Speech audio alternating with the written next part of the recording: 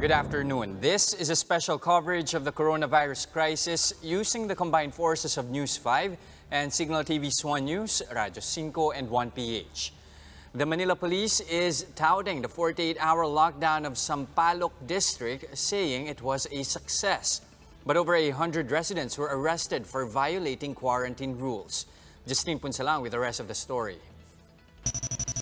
Residents in Sampaloc, Manila are back to the new normal after the 2-day hard lockdown. Trabaho Market opens its doors again to consumers. Police and barangay officials keep a watchful eye on entrances. Everyone is scrutinized.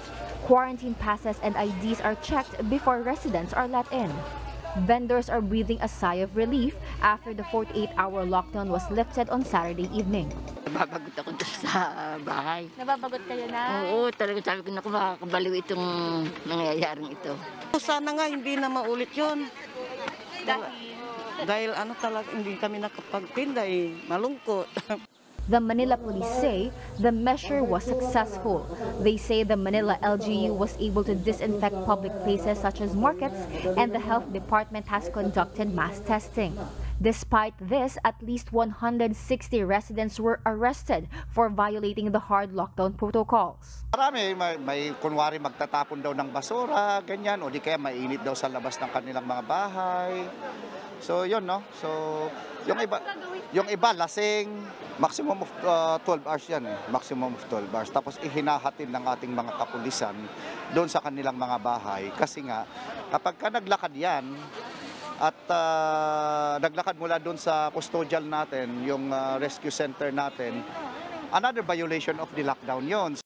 All violators are now at home, but the police say they will face charges for violating the Manila City's executive order as well as the Bayanihan Vigilas 1 Act. Giagi says they will continue enforcing stricter measures post-hard lockdown.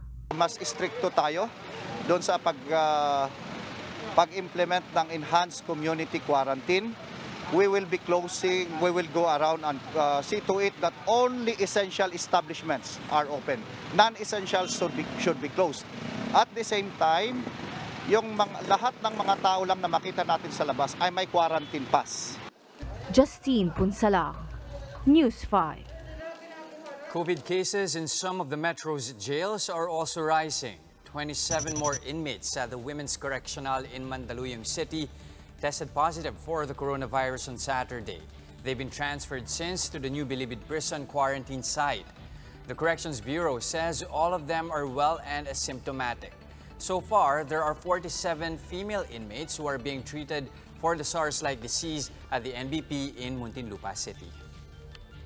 And that's the latest on the enhanced and expanded community quarantine. For more updates, follow News 5, the Philippine Star and Business World Online. I'm Jess De Los Santos. We are 1 News.